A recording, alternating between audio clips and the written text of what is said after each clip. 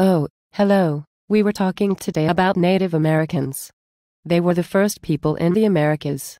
They were living here in large numbers when Europeans arrived.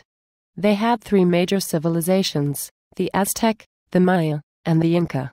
Each of these three civilizations came into contact with the Spanish. Contact between the Spanish and the Native Americans did not usually go well.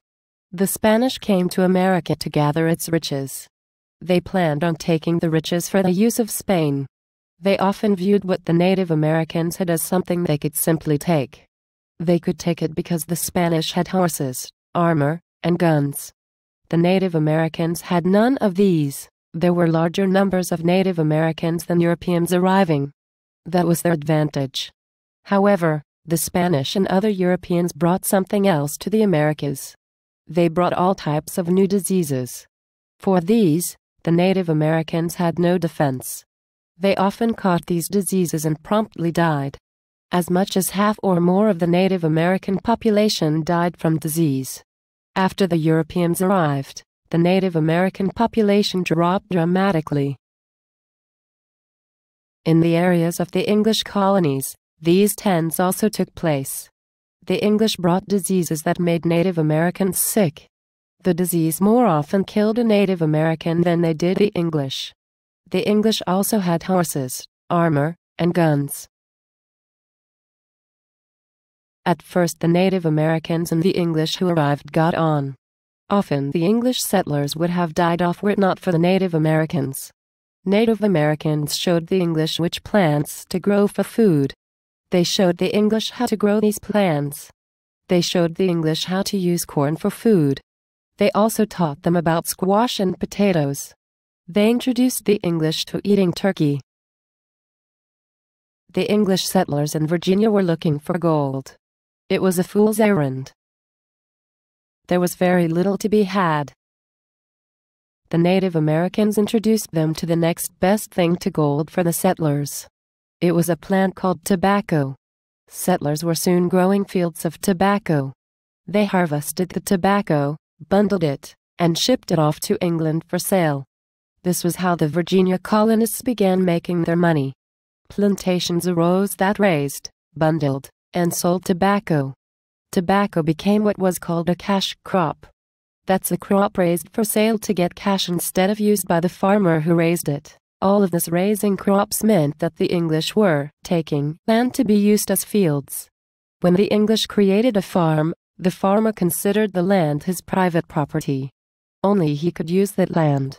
It belonged to him and him alone. Native Americans did not see things that way. They believed that land belonged to the Great Spirit. That meant that all land belonged to God. The Great Spirit allowed humans to use its land in order to live. Native Americans believed they had a right to respectfully use the land. They did not have a right to own the land. No one but the Great Spirit could own the land.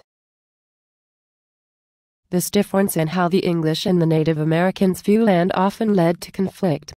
That conflict was often war. Native Americans could not and would not accept that they could not go on and use any piece of land. The English were not about to let anyone interfere with their ownership of their plots of land. That was why many had come to America. They came so they could own their own land. For the Native Americans, time and time again these English were seizing more land. Where once Native Americans might have had a summer village, there was now a permanent year-round English village. Where the Native Americans might have hunted, grown, corn, beans, and squash, the English had felled trees and created huge fields of crops. These fields were strictly off-limits to Native Americans. And the English settlers were doing this again and again, gobbling up more and more of the Native Americans' hunting and living grounds. When Native Americans resisted English settlement expansion, the English said they were hostile. When the English found the Native Americans resisting, especially by using force, the English waged war against the Native Americans.